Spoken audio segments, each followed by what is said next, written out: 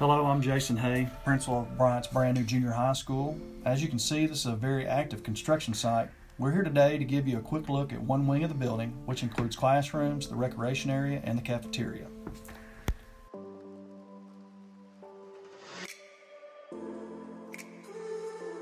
This is a good example of our 8th and 9th grade science labs. As you can see coming up through the ground, they've got the piping coming up for individual science lab stations for groups of 4.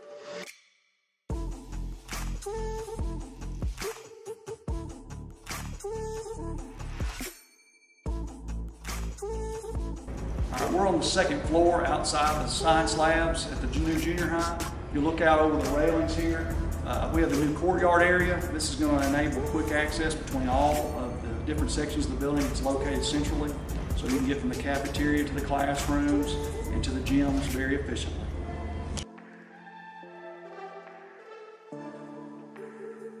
We're in what would be a regular or typical classroom in the junior high. We've got the new windows that are coming in. Let some of the natural light in. Very spacious, going to have plenty of room to get done what we need to be doing.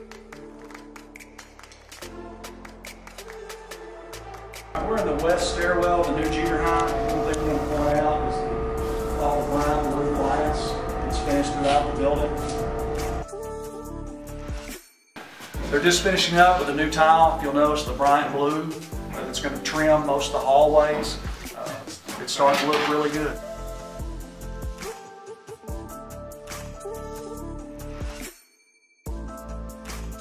We're inside one of our career education classrooms where we would have 8th and 9th grade robotics and engineering.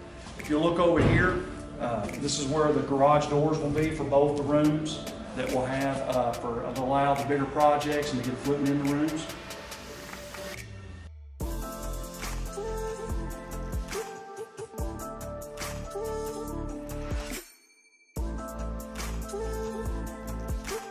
We're on the second floor, the main stairway as you come into the entrance. Behind me, the secretary's office and admin office. The front entrance to the school will be right underneath us. As you look down over the stairs, you'll see the new part of the cafeteria that's going together.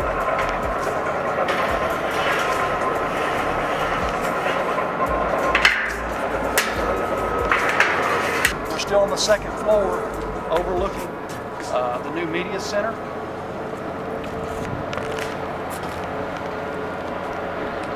I'm happy to report that the junior high is on schedule to be finished in July. As the construction process goes on, we'll be giving you further video updates to the progress. If you want more information about the new junior high, you can log on to bryantschools.org and get all your updates there.